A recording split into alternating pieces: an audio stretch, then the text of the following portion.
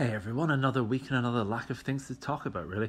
Most of the headlines right now are about the US or Denmark or some other country thinking about restarting their economy. And listening to the vague plans being thrown around, it's a bit like someone discussing their vague plans to restart a fitness regime they abandoned back in February. Obviously it's for the best, but it's also a bit tricky, maybe give it another month. Chancellor Rishi Sunak's stories and plans about restarting the British economy are a bit like me planning to buy a Jaguar. Yeah, sure, at some point, but it's a bit expensive and it's easy just not to do anything about it right now.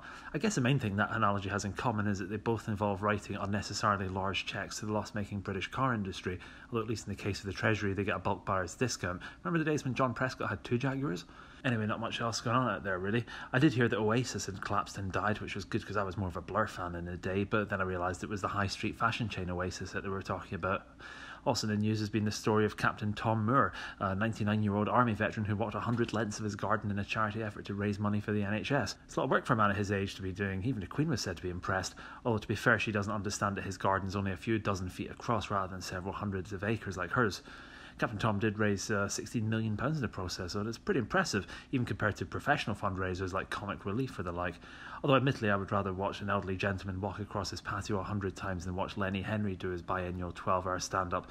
Makes you long for the days when someone like Ricky Gervais or John Cleese went on Comic Relief to do a sketch, even if it was just because they had a book to promote or an ex-wife to pay off. Remember when the BBC used to get comics in who had actual red noses because they'd been in the Queen's Tavern pub since 2 o'clock that afternoon? Them's were the days.